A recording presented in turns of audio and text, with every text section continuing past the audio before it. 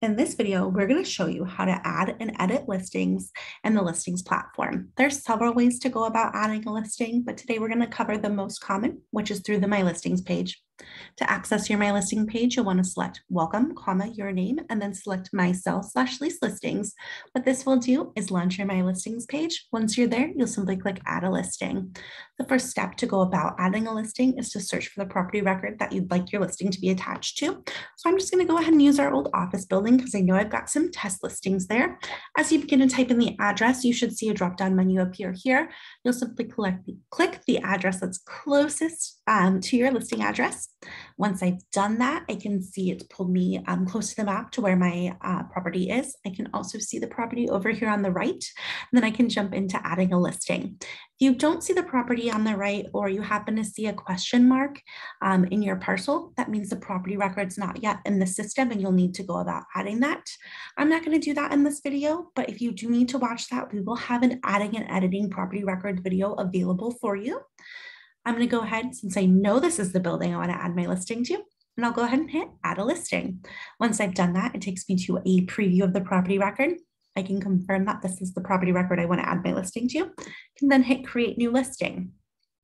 This is the listing input screen. Some things to keep in mind is as the listing type and the use changes on your listing, the fields are going to be different for you. So keep in mind as you toggle between, for lease or for sale, you're going to have different required fields. Some other things to keep in mind as you're filling this in, any little red dot indicates it's a required field, so you'll need to fill that in. I'm just going to kind of jump through filling these in so we can get that submitted. Your listing date, this should be the date directly from your listing agreement. And the expiration date should be directly from the listing agreement as well. I'm going to fill in the rest of this information. Another great feature that this listing input has that you might notice as we're going through is as I'm moving between the different fields, if I had a question of what information I should plug in there, this little blue box over here on the left is going to update and give me an idea of what should be there. I'm just going to keep scrolling down so we can kind of breeze through this a little bit faster.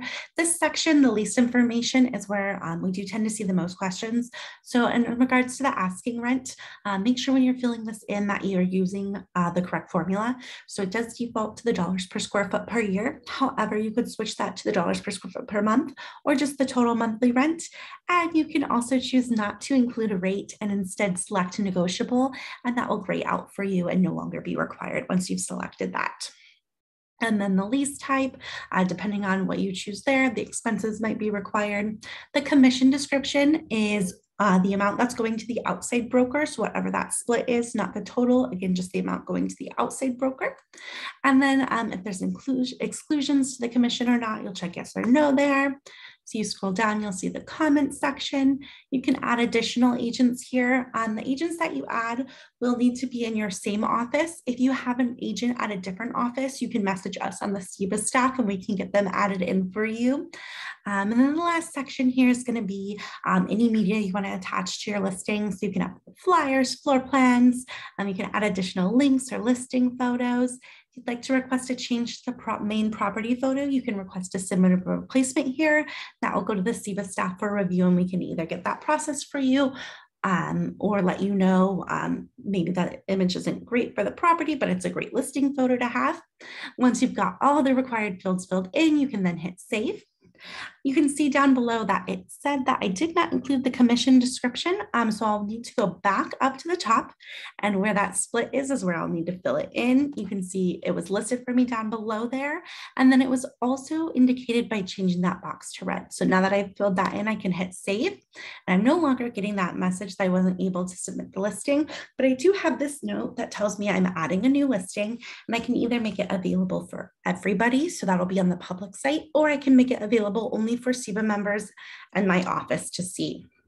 If you are doing it as a private listing, keep in mind that this can impact some URLs. So if you do choose to mark it as private, users won't be able to see it or non-users, so clients of brokers won't be able to see it if they've been included in hot sheets.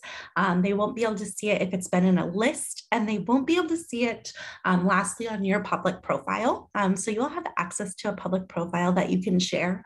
So if you do have listings that are marked as private, or maybe all of your listings have been marked as private, your public profile won't have any listing information on it. So again, just keep in mind when you're making this distinction, do you really not want it to be viewable by the public, and you only want it to be viewable by users when they're logged in?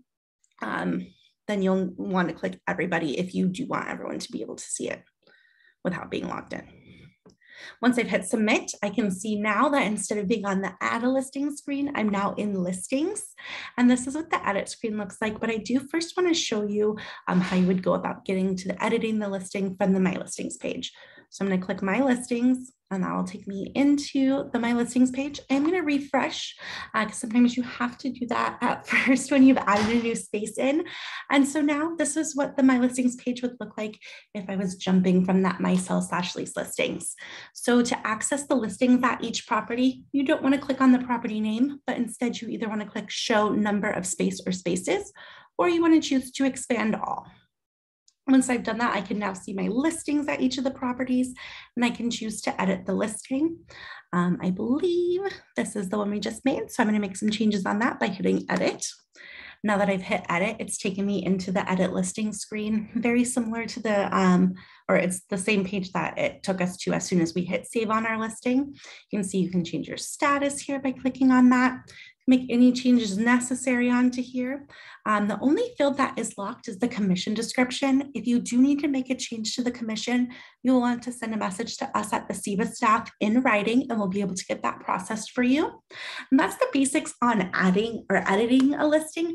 I do want to show you one more button that is available on the edit listing screen that's not available anywhere else, and that's the duplicate. So if you did happen to have several suites at the same property available, you can choose to duplicate the listing rather than making a bunch of individual listings. And what that will do is create a new listing with all the data from the listing that you're duplicating, but you can make any appropriate changes that you need to. Maybe it's just the suite or the square footage that's different. So now if I hit duplicate, it's going to take me into the listing input screen. And then I would just want to fill this in like I did on the listing input, but I can make any necessary changes I need to here.